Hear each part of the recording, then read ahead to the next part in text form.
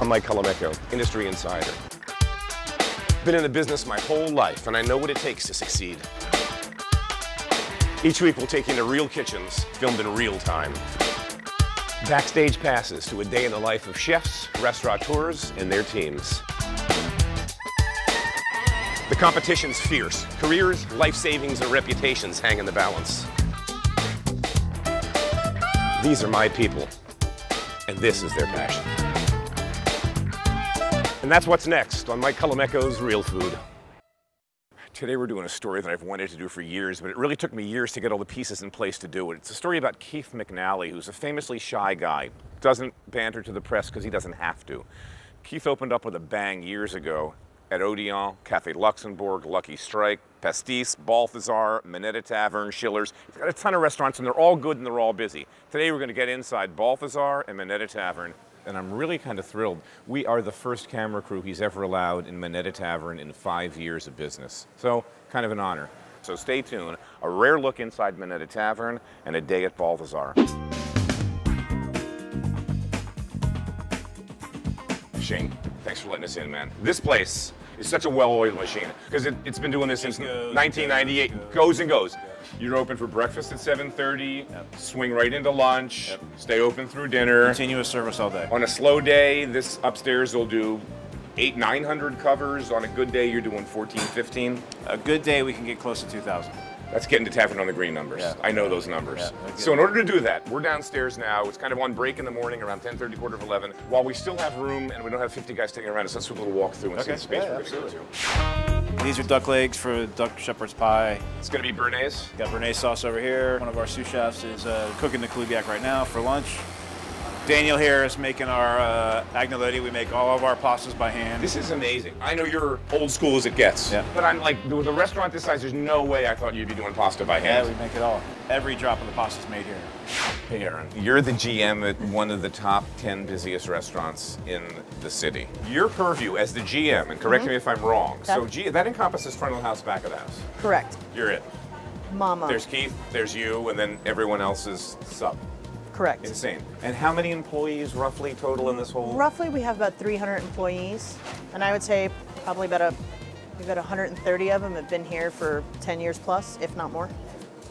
It's a huge family, and if you took a poll of everybody here, you'd probably find a lot of people who are not studying to be musicians or not studying to be actors. This is what they do. Love restaurants, love food, love wine. Yeah. This is it. Doors open at 7:30 and it's freaking showtime. There's guys downstairs making apple galettes, you know, retouching up the croissant before they come up. They live for it. This is Andy's room. Andy, yes. How long have you been here? I've been here for 17 years. Since the opening day? Yes. And every day you're coming in here doing specials, staying ahead of production. Looks like today's creme brulee day. Every day we bake creme brulee, a chocolate cake. When we do like apple tarts, it's like a couple 100 pounds of apples at a time. Yes. So this little space. And chocolate sauce is like, you know, tons amount of chocolate we use every day. So steak frites sort of front and center for you guys. What cut are you using for that? It's top butt. Top butt, classic cut. We've got down here, what, lamb chops, marinated? Yeah, those are lamb chops marinated. Olive oil, garlic, rosemary, old school classic. Bar steak in here. Which is, I don't know what that is. Tender. So that's just you sit at the bar, glass of Beaujolais, bang. For my money, this is the best steak we make right here. You know, you always hear about the butcher cut or hanger steak and all that. This is the one. This is where it's at. Man, I can't wait till I'm getting hungry looking at all this. Ingredient-wise, you're getting your meat from La Pravda. I mean, we're not cutting back. All the stuff we get is the same quality that you would get at a 3-star restaurant. We're buying good stuff. We're maintaining like excellent standards. You know, I think that shows in our final product. So French onion soup's like a classic. I mean, we all love this. We grew up eating this stuff, making it. It's one of the best soups in the world. So let's look at the soup. We'll put one together. So it's kind of a 2-step process here. The sous chefs or myself, we usually fill it up. He's going to put the bread, and then you'll see he'll take Gruyere cheese, and then it'll go right in the salamander over here. And then we'll toast it up there until it's nice and golden brown. This is roasted eggplant with a papanada, arugula, and Parmesan cheese over ciabatta bread. It's a great vegetarian light lunch choice. Roasted chicken, breast and a thigh, spinach on the batter with mushrooms and spätzle on it. Spätzle. Classic, man. That's a great plate of food. The hotline at Balthazar. And basically the guys are cooking over here on this side of the line. They're assembling plates over here on this side. And these guys are all, they know the temperatures with just a touch of their hands. So good, it's incredible. But as you can see, it's pretty hectic over here. And we're not even really busy yet. All right, chef, describe this to me.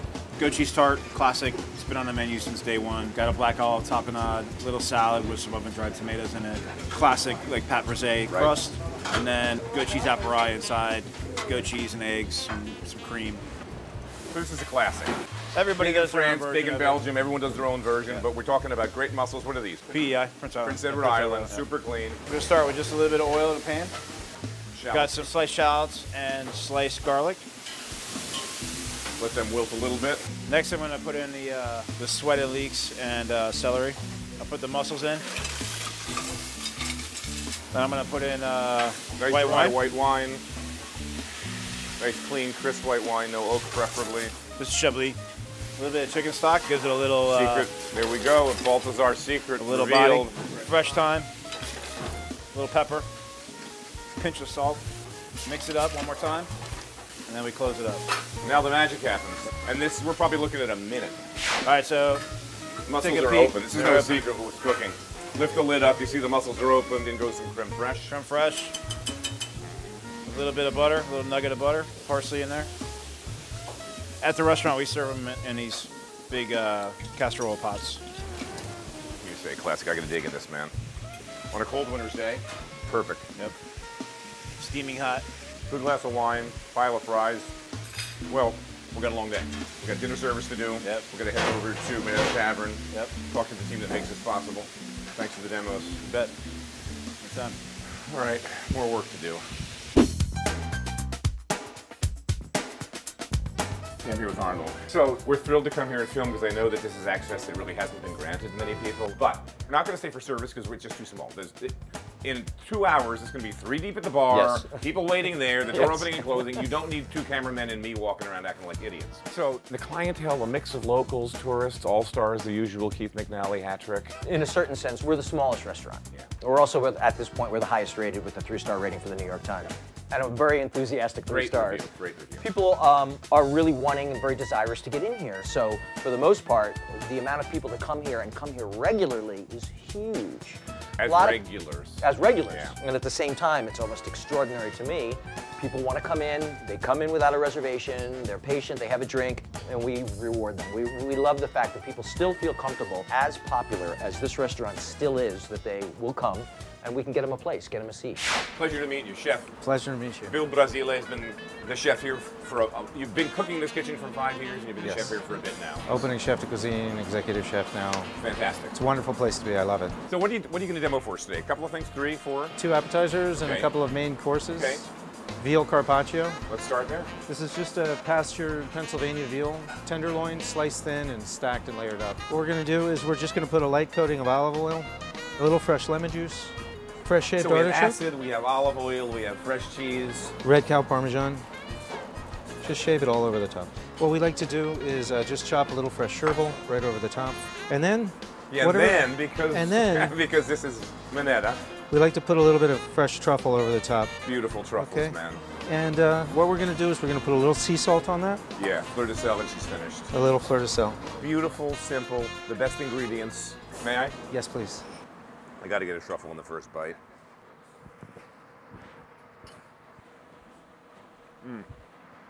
That is going to make everybody happy that tastes it. It's like perfect.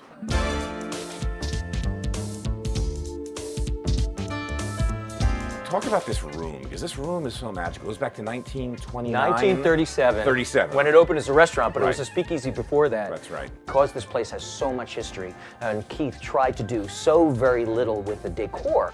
We just wanted to clean it up. We didn't really change anything or add anything. You know, Keith is always so brilliant in the way he designs his restaurants. Insane. Like when we did London, to see him step by step by step by step. You know, they always say he has the Midas touch, but it's the attention to detail, and it's getting it so he thinks it's what it should be, and he knows what he's doing.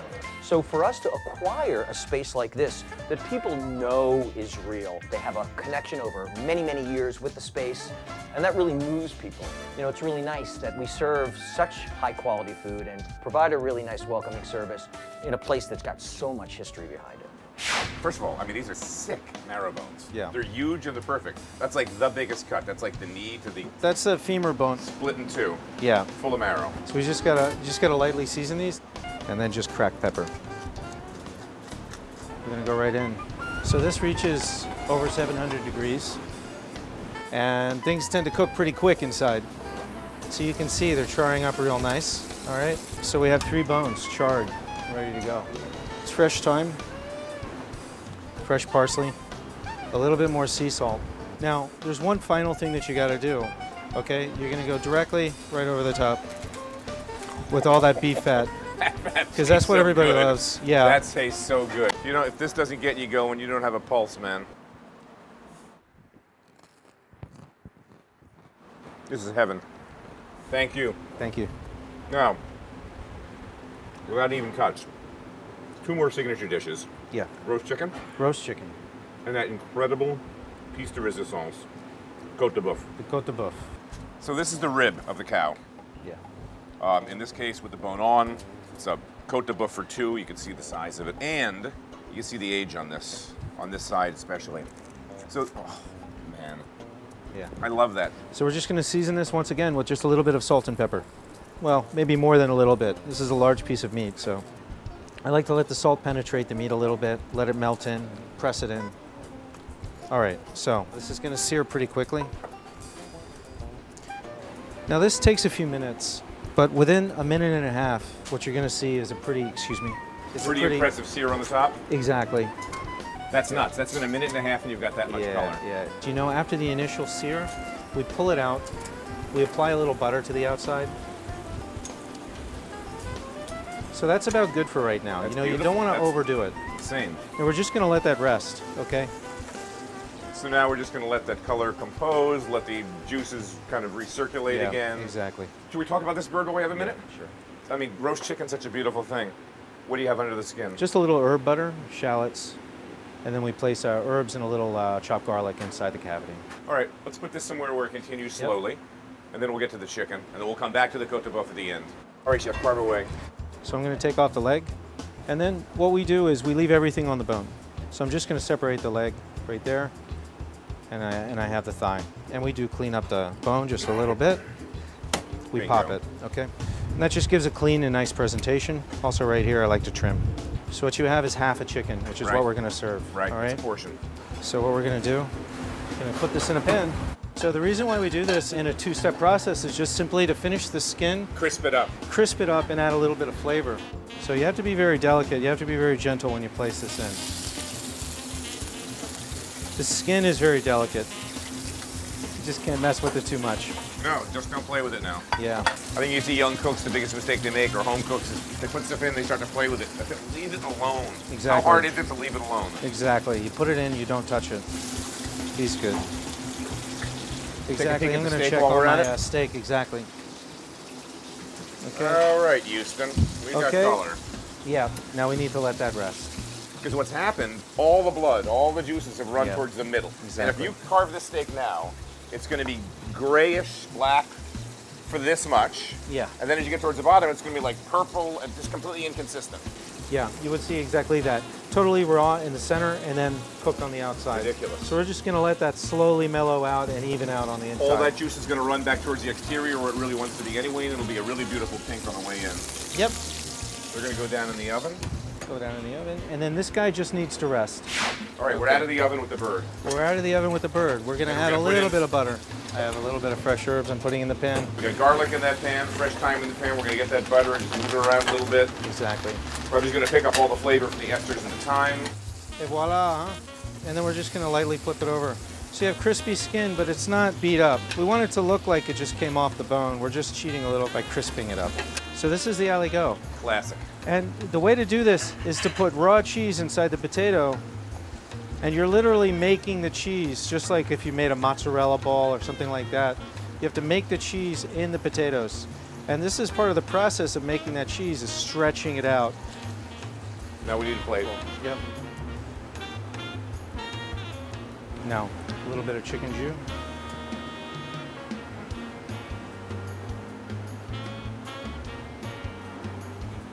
All right, so we're just gonna, Chef, I gotta do this. Oh yeah. I gotta dive in. Get a little potato, get a little of the jus. Come on. I mean, if that doesn't make you happy. Yeah. If that's not like satisfying on every level. The potatoes are crazy good. Dark chicken stock, This beautiful char on it. Incredible chicken. All right, let's not overcook that Côte de Boeuf. One last thing to do. Yep. Let's Côte pull de that Boeuf. out. So, Felipe, you're in charge of this, brother. God, the meat smells so good. Yeah. Something about dry aged meat. We got the bone with a little meat still left on it. This is ridiculous. I mean, that's such a money shot, it's stupid. And A once little again, marrow fat, yeah. just why not? Yeah, because why not? That's so freaking beautiful. Thank you. Thanks so much.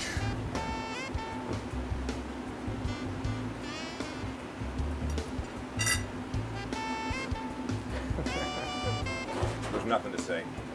That's like the best steak I've had in a hell of a long time. That's stupid.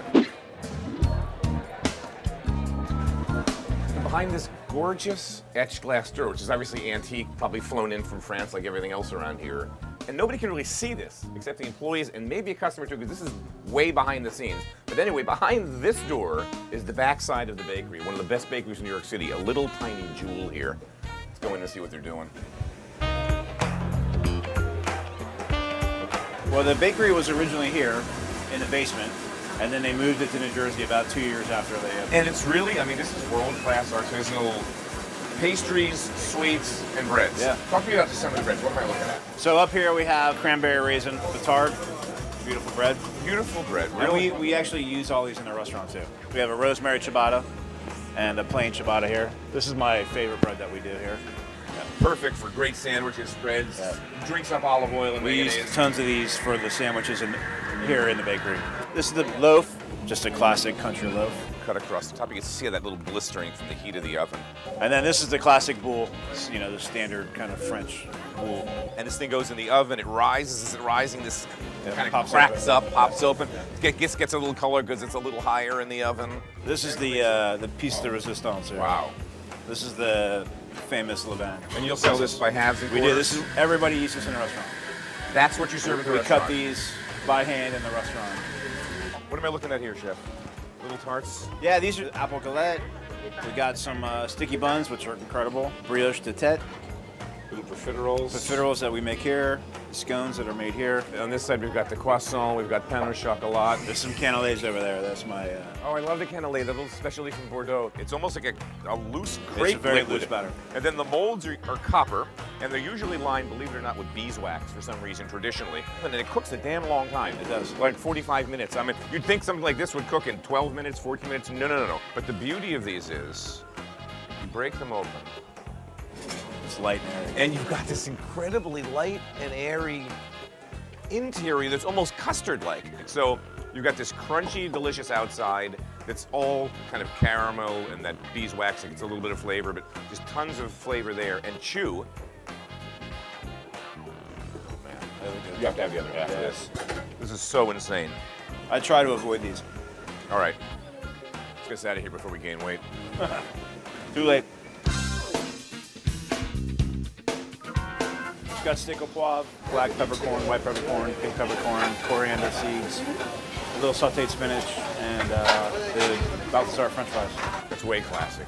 You guys are famous for your fries. We've got potatoes waiting to get peeled, potatoes that have been peeled sitting in water. How many of these do you think you go through? I mean, just roughly. I think the last time I looked at it, it's like 5,000 pounds a week. That's crazy. 5,000 pounds of Idaho russet potatoes for French fries a week. Yeah. So we saw the potatoes over there get peeled, they get tossed into water. Then they go through this bad boy. Potato goes in here.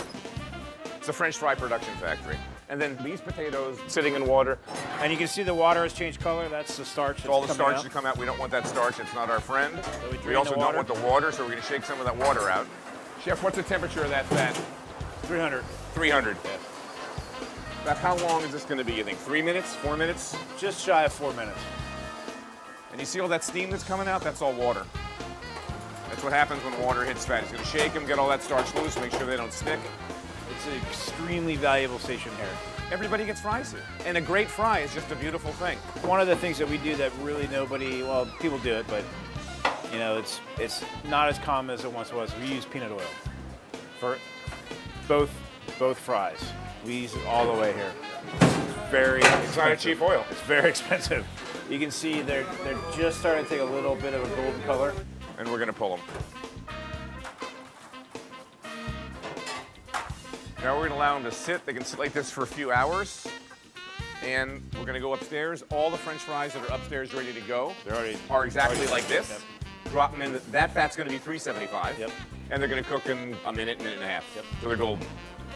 That's French fries 101. Old school, man. That's it, man. Grilled dorade. It's on some buttered cabbage with roasted apples and chestnuts. And then Dijon mustard beurre fondue sauce. Over here is salmon on top of roasted Brussels sprouts with some mixed mushrooms. That's like a red wine veal jus reduction on there. Salmon can handle it. Salmon's got the cojones. And pancetta. So Frisé Lardon, classic. Classic. Can't beat it. Can't beat it. Yeah. Old school. Hasn't changed forever. I don't know what the hell invented it. Somebody's grandmother 1,000 years ago. Yep. And to this day, it's perfection. Chef, start where you want. The first thing I'll do is I'll drop the egg in. So the second step is a little olive oil in a pan. Get the lardon hot. Once the bacon gets hot, we have some shallots that we sweated out ahead of time, and we're just gonna put that in there. So once this is hot, I'm gonna take a little bit of our vinaigrette and put it in here, and just get it hot. And then I'll take it and I'll drop it right in with the frisée. So I'll throw a little bit of parsley in there. We'll season it up, salt and pepper. Got some of our house-made brioche croutons, and mix it up really nice. And then the last step is Last thing, the egg gets mounted on top. drop that right on top. Put a little chive on top of there. And that's it. That's our frisée salad. And that's a baby, and this thing just eats beautifully. You go in there, that egg yolk's just barely set, begins to weep out, creates its own little richness. The yolk runs around. It's kind of like you have two different dressings on there. Talk about this place, because you're coming, I mean, you're a grown man. You're a chef in full. We've done the 4-star thing. We've worked with Tom Colicchio, Craft Steak, great product. This comes along. Talk about what surprises, how adept you had to be, what you could bring, what you had to scale back on. You know that when I first got here, I was really impressed by the machine that it is. And what I really thought I could bring was like a fresh breath of air into some of the preparations and maybe techniques. And what I realized was that, you know, it is a machine. And I always say it's like to change something here is like making a quick right-hand turn in an aircraft carrier. Right? You know, it just doesn't happen. The way that I got around that was, instead of saying, I want you to change it this way, I would change the dish and make it my way, and then they had to do it the way I wanted to do it. So I had my own interpretations of what was already happening here. All right, we're gonna let you get back to the kitchen services visual. Keep that mic on you, keep it hot. We'll squeeze into that kitchen somehow and see some of the plates you missed. Congratulations on all your success and being with this. This is just great. This is Klubiak. The outside you got some puff pastry. Inside it's cabbage and rice with spinach. And in the middle between the two fillets here is mushroom duxelle. And then on the plate we have a little dill cream and some more sauteed mushrooms. Lobster, tomato confit, and garlic confit, chili flakes, and fresh breadcrumbs with Parmesan cheese and basil. One of my favorite dishes. Totally underutilized fish. There's tons of them in the ocean. Inexpensive protein, delicious. I could eat this a day a week. It's my favorite. A lot of times I do. All right, let's cook. Just to start, we'll season it here. We'll do salt and pepper on both sides. And then I'm gonna dredge, I don't know if you can see the presentation side. This is the bone side of the skate. That's the flesh side. And then this is the flesh side. This is the side that we're gonna want everybody to see. So I'm gonna dredge that part. And that's the side that we'll put down first. We got a nice hot pan, the oil's smoking. You wanna shake as much of this off as possible. That's the flesh side, that's the side that gets breaded, that's the side that goes down first, and the side that gets served to the customer. That's where you want your best color.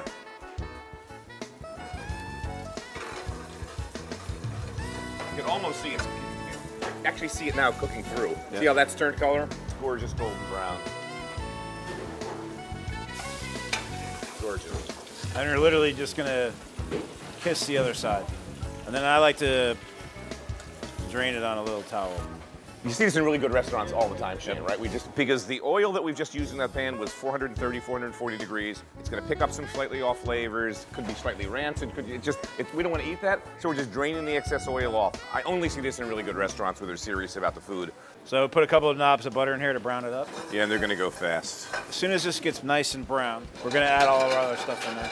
I like to put a little salt in it, and then some lemon juice. Lemon juice cuts the richness of the butter beautifully. A little bit of my raisins, a little bit of capers, and then the pistachios last. Playing off the nutty flavor of the butter now. So to assemble this one, we just do the little bit of celery root. Take our fish. Right before I'm gonna put it on the butter on the plate, I'm gonna put some parsley into it so it doesn't turn brown in the pan. Mix it all up. That's beautiful. That's it. That's as simple as you can get, but it's full of flavor. All right, let's get this guy picked up. You can see the skate's really flaky, it falls apart. Like we said, one of my favorite fish. Yep. Shane, man, we've been here for 12 hours, you've been here for 15. I think it's time for you to join us at the table or head back home. All right. Thanks for having us. Let's go get fed. Let's go get fed. Balthazar's the restaurant. Minetta Tavern was the other restaurant. Astonishing. Everything Keith McNally does in this town is solid. Everything. He has not missed a step in 30-some years, and I don't see that coming. Cherche Midi on the way. Cherche Midi on the way. House on the Bowery. We'll be there when it opens. See you next week.